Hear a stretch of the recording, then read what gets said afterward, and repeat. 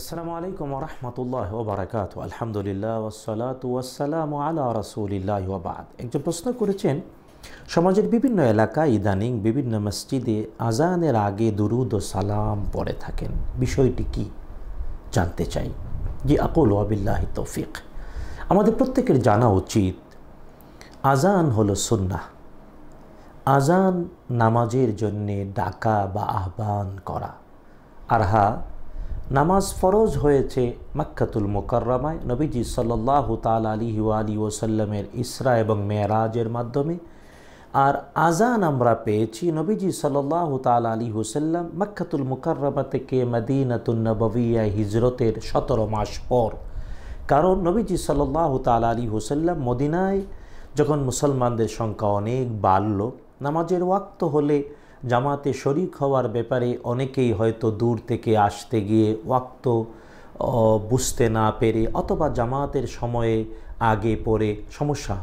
এই জন্যে সাহাবায়ে কেরামের সাথে নবীজি সাল্লাল্লাহু তাআলা আলাইহি ওয়াসাল্লাম পরামর্শ করলেন কি করা যায় নামাজের ওয়াক্ত হয়েছে বলার জন্যে এবং জামাত হবে এই কথা স্পষ্ট জানিয়ে দেওয়ার জন্যে। নামাজের ওয়াক্ত হয়েছে, জামাতে শরিক হও, এটা বোঝানোর জন্যে কীভাবে আহ্বান করা যায়। সাহাবায়ে কেরামকে নবীজি সাল্লাল্লাহু তাআলা আলাইহি ওয়াসাল্লাম পরামর্শ সভায় বসলেন। অনেকে অনেক ধরনের পরামর্শ দিলেন। কেউ বললেন সিঙ্গার ফুৎকারের জন্যে, কেউ বললেন আগুন জ্বালাতে, কেউ বললেন ধোঁয়া দিতে, কেউ বললেন ঘণ্টা বাজাতে।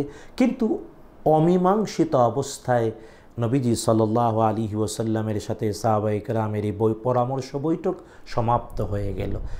আর ওই দিন রাত্রিবেলা প্রায় 40 জন সাহাবী একই রকম স্বপ্ন দেখলেন আজানের এবং ইকামতের শব্দাবলী। বেলাল ইবনে রাবাহ রাদিয়াল্লাহু তাআলা আনহু তিনি সর্বপ্রথম গিয়ে নবীজি সাল্লাল্লাহু তাআলা আলাইহি ওয়াসাল্লাম, ইয়া রাসূলুল্লাহ সাল্লাল্লাহু আলাইহি ওয়াসাল্লাম, আমি স্বপ্নে দেখেছি এইভাবে ডাকতে, আর নামাজের জন্য এইভাবে আহ্বান করতে। নবীজি সাল্লাল্লাহু আলাইহি ওয়াসাল্লাম বলেন, তুমি স্বপ্ন সত্য দেখেছ, সুতরাং তুমি জুড়ে বলো। বেলাল রাদিয়াল্লাহু তাআলা আজান দিতে লাগলেন। আবু বকর, ওমর, উসমান, আলী রাদিয়াল্লাহু আনহুম তারাও এসে বললেন, আমরা ওইভাবে স্বপ্নে দেখেছি। নবীজি সাল্লাল্লাহু আলাইহি ওয়াসাল্লাম বলেন, এটা সত্য স্বপ্ন আর ফেরেশতার মাধ্যমে সবাই দেখেছ, আর এভাবেই নামাজের জন্য আহ্বান করা হবে। তাই হিজরতের 17 মাস পর নবীজি সাল্লাল্লাহু তাআলা আলাইহি ওয়াসাল্লামের নির্দেশনায় বেলাল রাদিয়াল্লাহু তাআলা প্রথম আজান দেন। আর এই আজান আমরা নবীজি সাল্লাল্লাহু আলাইহি ওয়াসাল্লাম থেকে পেয়েছি। বেলাল রাদিয়াল্লাহু তাআলা সাহাবী হিসেবে আজান দিয়েছেন। আর যুগ যুগ থেকে এভাবেই আমাদের কাছে আজান পৌঁছেছে।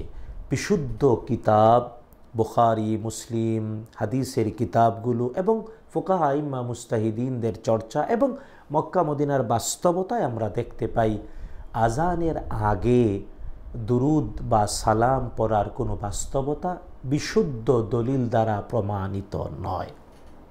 এটা যারা করছেন তারা ভালো মনে করে নবীজি সাল্লাল্লাহু আলাইহি ওয়াসাল্লামের প্রতি ভালোবাসা এবং নবীজি সাল্লাল্লাহু আলাইহি ওয়াসাল্লামের প্রতি আবেগ এবং নবীজি সাল্লাল্লাহু তাআলা আলাইহি ওয়াসাল্লামের প্রতি নিজেদের উজাড় করা ভালোবাসায় এমনটা করতে চাচ্ছেন। কিন্তু জেনে রাখা উচিত রাসূলুল্লাহ সাল্লাল্লাহু আলাইহি ওয়াসাল্লাম যেভাবে শিখিয়েছেন ওভাবেই আমাদের করতে হবে।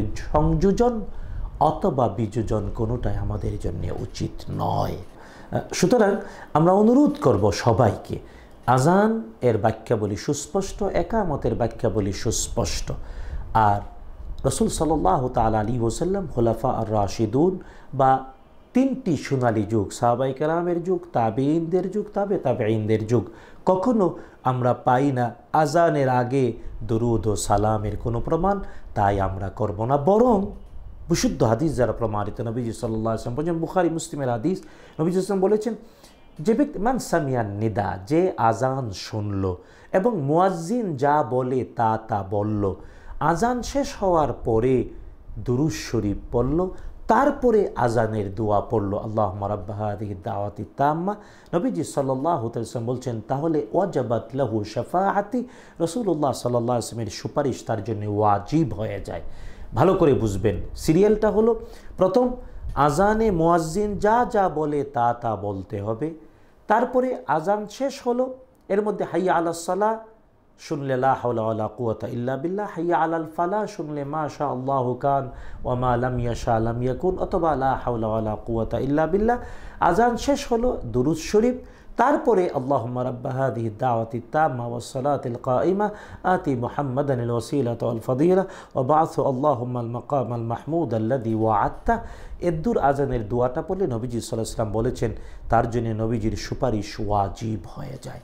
তাই আজানের আগে দুরূদ শরীফ না, বিশুদ্ধ হাদিস দ্বারা প্রমাণিত আজানের শেষে দুরূদ শরীফ, তারপরে আজানের দোয়া। আল্লাহ তাআলা আমাদেরকে আমল করার তৌফিক দিন, আমিন।